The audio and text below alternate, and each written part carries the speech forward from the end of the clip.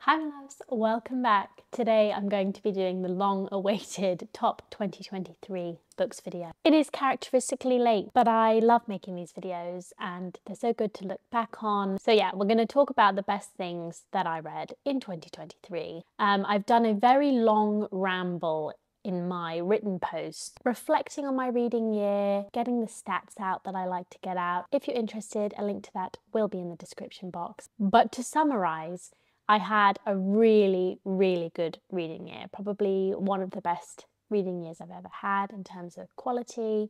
I actually read quite a lot too. I didn't really have a numerical goal in mind.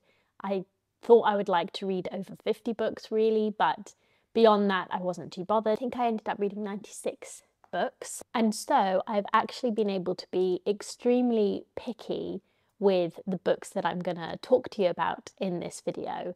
And I narrowed it down to those books that, for whatever reason, I particularly connected with. And this will be for many reasons. There's lots of nigh on perfect books on my honourable mentions or recommended list, which again is in my written post if you want the full list of all the things I think you should read or that I would recommend to the right reader. But yeah, this list that I'm going to share with you today is a little bit more personal, I would say. And yeah, I suspect that the reason why some of these books have stuck with me a bit longer since I read them, sort of specifically spoke to me a little bit more than some of the others, will be genre preference and kind of taste preference, theme preference, so the things I like to read about and I like to be explored in books. So yeah, because I had such a good reading year, I was able to really narrow it down to just those that, for whatever reason, rise to the top of my mind every time someone asks me, what was your favourite thing you read this year? Or if I think to myself, like, which of these will make it onto my all-time favourites, will stand out to me from my bookshelf. So if you have similar taste to me as well, you might feel similarly about some of these books. So the final thing to note, I think, is that I split these books up into 3 categories. Usually I would do more of a ranking sort of thing and have a best of the best category, but actually this year, when I looked at the book pile, I wanted to split them into 3 categories, which I think sort of summarize my book taste quite well. The first one being the fantastical and strange, i.e. the weird and wonderful. The second one being, I've called it the soul-touching in my current draft of my written post. I may change that because it's a little bit cheesy, but the sort of quiet, reflective books that I typically really, really enjoy. And yes, moving in some way. I think I called it the soul-touching for a particular reason, but anyway. And the final category just being the decidedly enjoyable. I always have a couple of books in there which I wouldn't say fit necessarily into those categories, but are just really well written, propulsive books. So as I say, I think that summarizes my taste quite nicely. We're either looking at the kind of completely wacky or the quiet and the reflective books where nothing much happens at all. Because of the way I've done my pile here, we're also going to do them in a random order, no particular order. And yeah, let's get started. I also think most of these will come as no surprise to you. There's a couple that I haven't spoken about for a little while, but in general, I have been waffling on about some of these books quite a lot over the last year, particularly this first book author trilogy that I discovered this year. I haven't really stopped talking about discovering Robin Hobb, and this book is a stand-in for 3 books, the Farseer trilogy. It's the first trilogy in her long Realm of the Elderlings series. I think you can read the first 2 trilogies interchangeably. You can read The Life Ship Traders first if you prefer, but you need to read both these trilogies before you move on to the next. I started straight from the top. I tend to enjoy starting straight from the top of the publishing history, and I'm going to read The Life Ship Traders this year. But yes, just really good fantasy writing, psychologically astute and psychologically real feeling, great characters, lovable characters. If you're wondering, I actually put this one in the decidedly enjoyable category because although it is a fantasy, I wouldn't say it was particularly fantastical or strange. I really like the way the magic system and the fantasy elements are woven into this novel. It feels natural to the world. It is more understated than in some other fantasy. It is very much informed by nature, and I can't think of a better way to put this, but you can tell Robin Hobb is a woman in the magic system that she creates. But of course, this book, even though it's in the decidedly enjoyable, it has elements of both. It has some fantasy elements, obviously, and it's also quite quiet at times. It is quite reflective. It moves quite slowly, I would say. Not so much this one, which is the shortest book in the trilogy. This is the first one, Assassin's Apprentice, but the second two, particularly the third, are quite slow-paced, so be warned if you don't like slow-paced novels. But yes, Robin Hobb, one of my favourite discoveries of 2023. Thank you so much to all of the Robin Hobb champions in our Patreon group, because that is why I picked up her books this year, and they were as wonderful as you described. And yes, I can't wait to continue on with The Realm of the Elderlings. I think I'm planning to do like a trilogy a year, something like that, so I can eke it out for as long as possible, and they are quite long as well. But anyway, this particular trilogy, we follow Fitz. He's a bastard, and he is accepted into the king's court, but of course his mere presence causes ripples and he ends up getting into all sorts of scrapes. So yes, the ending of the second book, I'll never forget it. I think it's one of my favourite novel endings I've ever read. Okay, next up, this one's firmly in the soul-touching category. I hate that I've chosen this as the category name.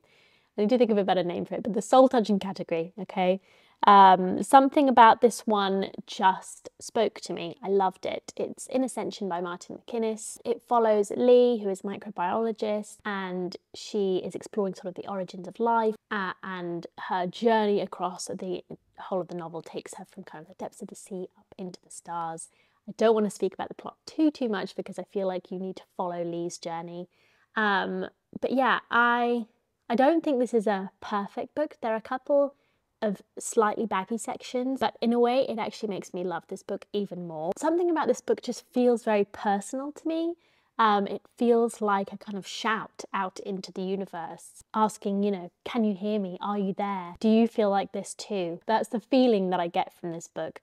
I would love to read more of McInnes's work. I think I've got one other of his books on my shelf now. It's very ambitious. It's a little bit perplexing. I think as a group we managed to come up with a really solid theory for this one through book club, because we did this for book club, and yeah, it was one of my favorite discussions of the year as well. So yes, that's In Ascension. Talked about this a little bit recently, so I won't talk too much about it again, but So Long See You Tomorrow by William Maxwell, another great discovery, thanks to Varsha, who brought it to the group and actually sent me this copy as well. She championed this book and it was every bit as good as she said it was. A beautiful book, an old man kind of reflecting on his childhood, a friendship that he had, a murder in the small town where he grew up, and a small moment, tiny moment in his life where he feels like he should have and could have acted differently and he didn't, and he feels ashamed of that, and it brings all of this to the fore, and reflecting on grief for his mother, who he lost as a boy. All of this packed into such a tiny little novel, beautifully written, wouldn't touch a single word in it. Just one of those novels which feels like a perfect whole, just writing perfection really. And it will tear your heart to pieces, obviously in the soul-touching category. I cried like a baby at this one, so again, very much in the soul-touching category. And this is Possession by A.S. Byatt. And again, I talked about this quite extensively recently, so I won't go into too much detail, but we follow a couple of academics as they uncover this new information about two Victorian poets, and they're essentially led down a rabbit hole of finding out what happened between these two people and how it completely changes the study of these two people and the ways their poems are interpreted in the modern day, etc., etc. It's a romance, but it is an extremely literary romance. It is quite dense. It's definitely not for everyone, this one, but I absolutely loved it. And as I say, I got so immersed in it and so attached to the characters that I just cried so much by the time I got to the end of it. The achievement in this book as well is unparalleled. The way she manages to create these non-existent Victorian poets out of thin air, and you know, she affords them swathes of really great poetry in the style of a Victorian poet is extremely impressive. So yes, and I do want to read more by it as well. Okay, Venice Underground, most definitely in the fantastical and strange category, because this is a very weird book. This was his debut novel, which has been republished recently with a new introduction. So yeah, but even though it's in this category, again, I found this one quite moving. It's this very odd Odyssean tale where we follow a character as he descends into Venice underground. The city of Venice itself being very strange and weird, and is a sort of super future apocalyptic city.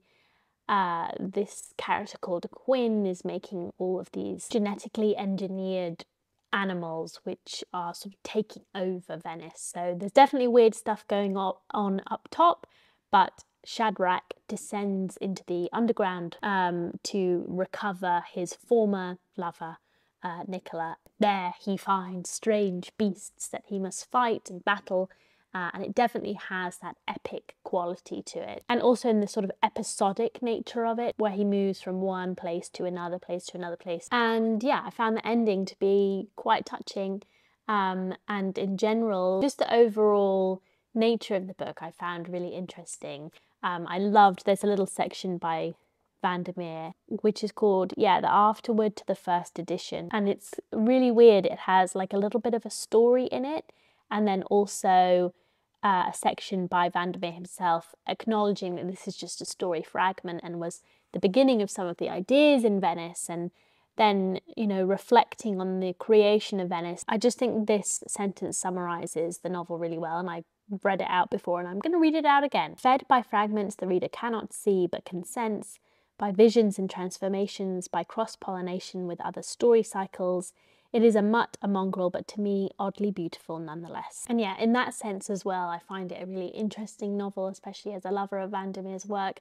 I wouldn't start here, but if you do like Vandermeer's work, I do recommend this one. I think the sense of like fragments that the reader cannot see but can sense is very much a sort of theme with some of these books as well. It's a little bit how I would describe that feeling I have of In Ascension being this cry out into the void and being quite a personal novel. It's just a feeling I get from the book, something I can sense more than I can sort of point to a specific thing in the book. I reread Pew by Catherine Lacey this year. We did it for book club way back about this time last year. It was wonderful again and made for a great discussion, and is definitely one of my all-time favourite books. It is very weird and uncanny and touches on so many interesting topics again in a really short space. It follows a character who wakes up on a pew in a church in the American South, and they are of no discernible race, age or gender. They have no origin that they can remember, so we're in that character's head, but they can't remember anything either. I found it the second time round to be much more rooted than in the American South than I remembered before. Before I thought of it as this parable, and I was mostly focused on the character of Pew, and this time I was more focused on what's happening around Pew. But I think both readings are really interesting, and yeah, it will definitely make you think. This one, it's strange. It has this baffling ending that requires a little bit of interpretation and thought, I think, to get the most out of it. But it is, absolutely wonderful. I reread Broken Earth this year, so I had to put it in this video, of course, but how much more can I talk about these ones? I've talked about them so much. These are just great. They're going to be future classic sci-fi fantasy novels for sure. The ideas in here are unmatched. The world is really unique. In it, there's a group of characters who can manipulate the earth, quell shakes, but also start shakes. So much interesting stuff born of that idea about the world, the ground beneath our feet, and power dynamics and race, just all blend together perfectly in these books, and I highly recommend them. Braiding Sweetgrass by Robin Wall Kimmerer, a non-fiction which is firmly in the soul-touching category. This is just gorgeous. So the subtitle is Indigenous Wisdom, Scientific Knowledge and the Teachings of Plants. And in it, Kimmerer blends her scientific knowledge with her Indigenous background. She is an enrolled member of the Citizen Potawatomi Nation, and also memoir, just recollections of her life as a mother and living on land herself in the sort of in-betweeny space that she occupies as both scientist and Indigenous woman. I think it's impossible to read this book and not come away from it changed in some way. I read it during springtime. In fact, I didn't read it, I listened to it. She reads it. I listened to it during springtime. It was just the most wonderful experience. I highly recommend it. It also taught me so much about what I like in non-fiction, and what works for me in nonfiction. So just such a valuable reading experience. Into my soul-touching category comes another fantasy, and that is Gifts, specifically from the Annals of the Western Shore trilogy. I just listened to this. I don't know how to describe it, but again, I found it to be very moving. We follow two teenagers in these bleak uplands of the Western Shore, and every family has its own gift or witchcraft.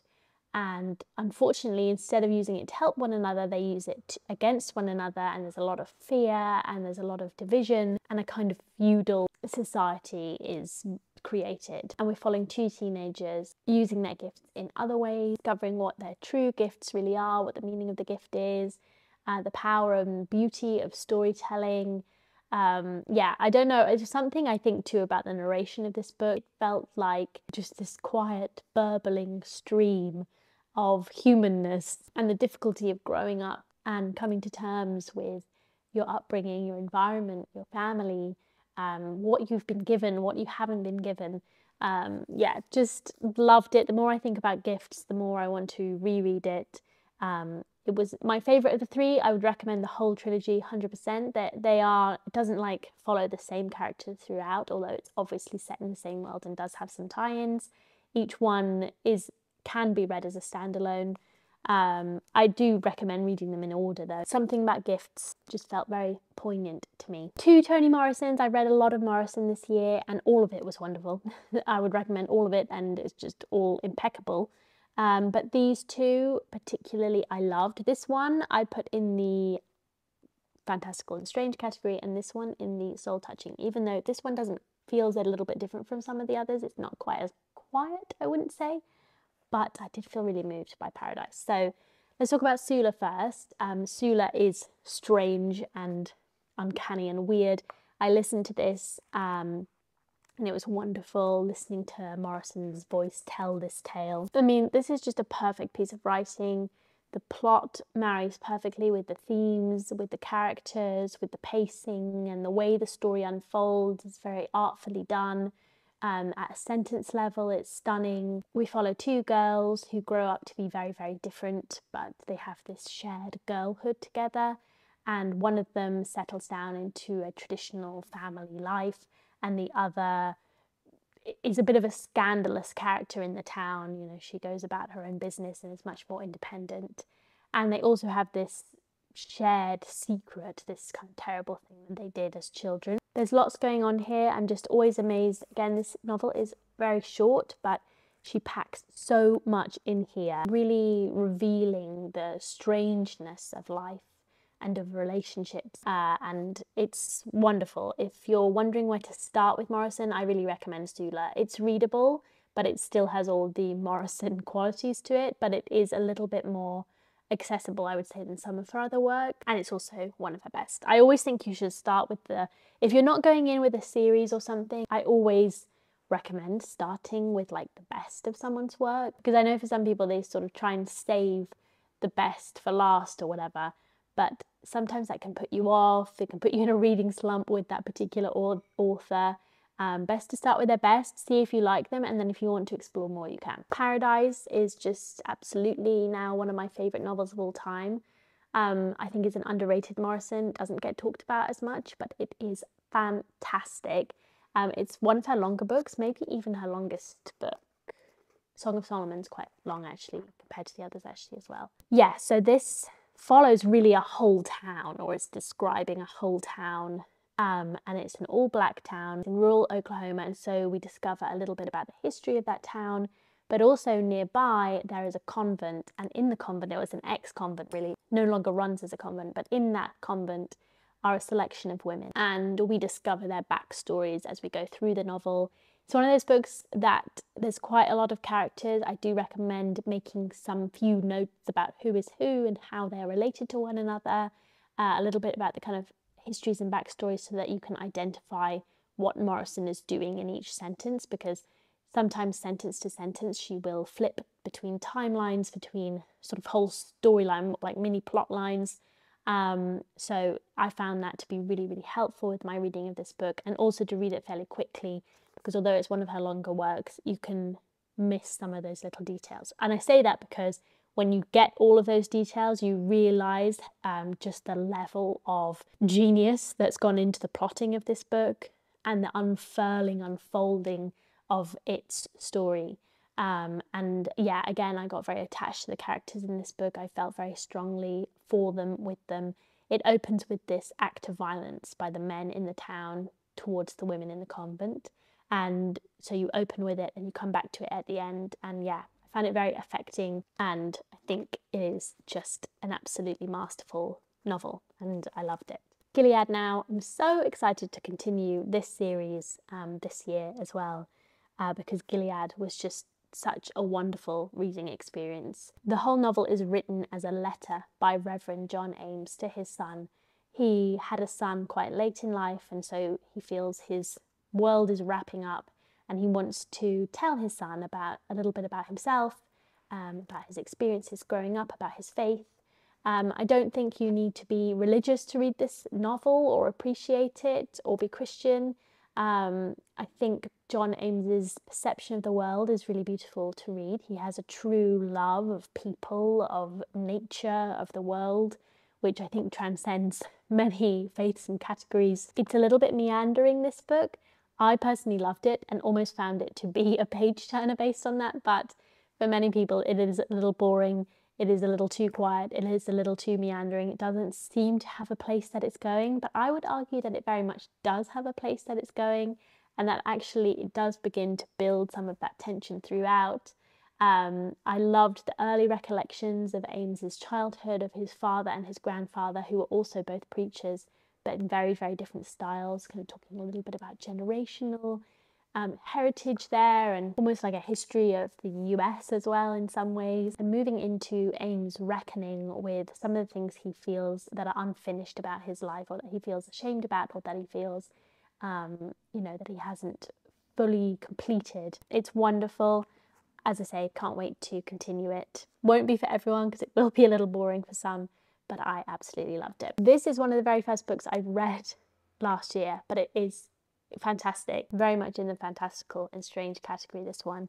This is China Miéville's The Scar. It's the second book in his Baslag trilogy, which is quite a loose trilogy. Again, it's not following exactly the same characters, the same storyline. This has a different feel, I would say, from Perdido Street Station. So even if you didn't like Perdido Street Station, or you couldn't get on with the style of that one because it is quite florid, quite kind of tricksy, at times, this one is more straightforward. It still has some of Miéville's love of these archaic words and terms, and him and Mantel, I'm always writing down the most new vocab for sure. But still, I would say it's more straightforward. It's also more straightforward in plot. Even though this is a big book, the plot was more kind of rollicking, I would say, than Perdido Street Station, and moves a little quicker. Still, maybe not to the extent that some readers prefer, much more fast-paced, but I certainly felt that this one was quite pacey by my standards. And it's about pirates. It's about a pirate city. Nobody writes cities like Miéville. If you want good city writing, you have to read some Miéville. It's incredible. It's there in Perdido Street Station. It's there in The City in the City, which I didn't like as much as these Baslag novels. Baslag novels, I want him to return to and write about 500 more, because I want to know more about this world. It is fascinating, it is unique, it is populated with unique types of characters. Miéville, again, iconic in the weird genre for doing new things in really interesting ways. His themes are fantastic and clever and interesting and layered. And yeah, I just love him. When I go on about people writing off speculative fiction for being less than literary fiction, I always think of an author like Miéville, because he is doing such interesting things with the novel. People just aren't reading him enough. So read some China Miéville. Yeah, like I said, if you didn't get on with Perdido, you might still get on with The Scar. And you can read The Scar first if you so wish. I think reading them in order is nice. I loved it. I think I want to read the third one this year. The Shipping News by Annie Proulx. This was much loved on the Patreon. and it is just absolutely wonderful. It's one of those books I just want to immediately pick up and read again. I think especially because, and a few of us said this, the first 50 to 100 pages, you're not quite sure if you like it. At least a few of us weren't really convinced on it. It's got this very choppy, awkward style to it. It's like it's missing a bunch of words sometimes, like some of her sentences, she's like reduced them right down. And also turn them back to front sometimes and stuff. Not that it's like really challenging in the way that, some prose stylists are, but it definitely it doesn't immediately compute. It's one of those styles. I find Vandermeer is a bit like that sometimes too. It doesn't instantly read or flow always. But once I don't know what it is, whether the style changes slightly or you find the rhythm of it, or just the story picks up and you're kind of more immersed in it. But at somewhere between 50 to 100 pages, most of us changed our minds. Yeah, it's about Coyle. His wife has just died, and he takes his 2 daughters and his elderly aunt back to his ancestral home of Newfoundland. Obviously, this is a difficult place to live. It's weather beaten, slightly bleak, and he's living in this small town, and we see all these small town characters, and he comes to life basically over the course of the novel, and it's really quite wonderful to see. Do check the trigger warnings for this one because there's some odd, very 90s-ish inclusions. In general, I just think it's beautiful, and there's a couple of images from this book which will stay with me forever. The storytelling, once you're into it, is really engrossing, and yes, some of the sentences are just like cut glass. Beautiful, beautiful, beautiful. And yeah, I want to read more Prue for sure. I love her. We all love her now. I also read Close Range last year, which I also thought was wonderful. Okay, a couple of books that I don't have physically. The Strange by Nathan Ballingrud. This is one of those books which, again, almost like the context of the novel interests me just as much as the novel itself, a little bit like Venice Underground. You could so see Ballingrud's love, reverence for sci-fi and westerns with this novel, and this nostalgia and love really seeps through its pages in a way that just pleased me and made me happy. But yeah, it's been billed as True Grit meets The Martian Chronicles. I've only read True Grit, I haven't read The Martian Chronicles, but I'm assured that is very accurate. It definitely reads close to True Grit. So we're following a girl, she's living on Mars in like the 1940s, 50s? Can't remember. Somehow humans managed to land on Mars. I think it's like in the 1880s or something, and by the time we get to the point we're at in the novel, colonized Mars. In terms of the science, it's not very accurate. It's not one of those, it's not designed to be.